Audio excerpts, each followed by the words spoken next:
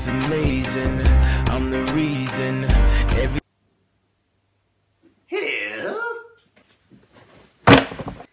2017 was a pretty awesome year for me. I started working in a field that I absolutely love, which is the world of pro cycling.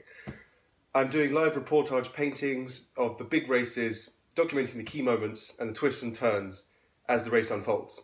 In general, I would say that the year started, I was working in Camden Market. It was going okay, I was doing pretty well. But I wasn't happy there, I wasn't engaging with enough people. Then I decided to start covering cycling races. Pro move. My career trajectory just went like this for me.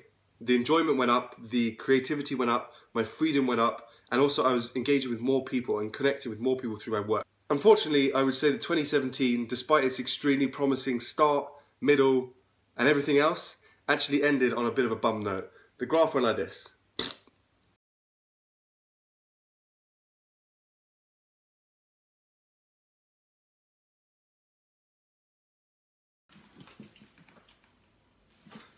As a result, I've decided to bounce back even harder into 2018. I'm battening the hatches, I'm sharpening my pencils,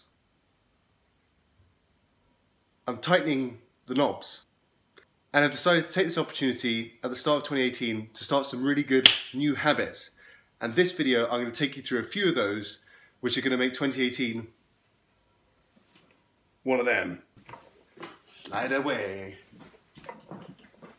One of my New Year's resolutions is to start taking cold showers. So I think that if you give yourself a little bit of shit in life, it makes you appreciate the good stuff. Yeah, that's definitely cold.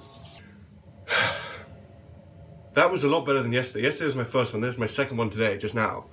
And I focused on the breathing deep and being in the moment. I think that's a kind of theme which I see developing in my life. Resolution number 2.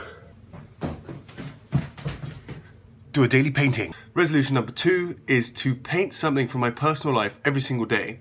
This will mainly be from imagination as well, which is not a skill I'm necessarily that good at compared to my level in other things. And when I'm drawing from my imagination, it's really daunting. When I'm set up with the blank canvas in front of me, it scares the crap out of me. Once I've done this phase, then I take a picture of it with my iPad and start getting to work on the colouring process.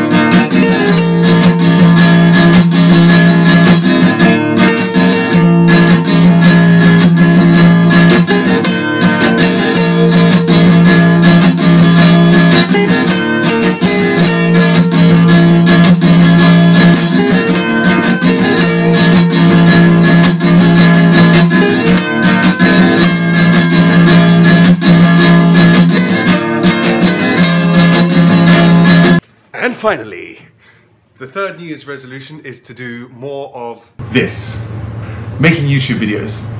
I really love them. I think the potential reward, the distribution you can get is immense. They force me to have fun while I work because I'm trying to entertain as opposed to just create good images.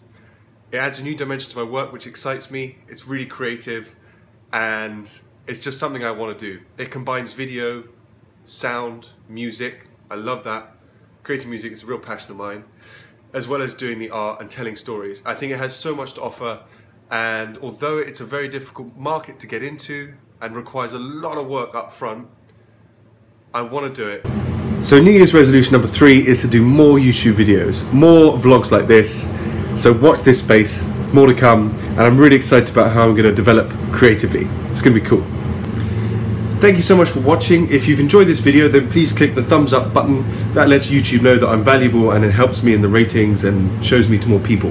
If you're new around here, then also please click the subscribe button. That means that I will pop up in your news feed so you'll get to see more videos of me if you want to.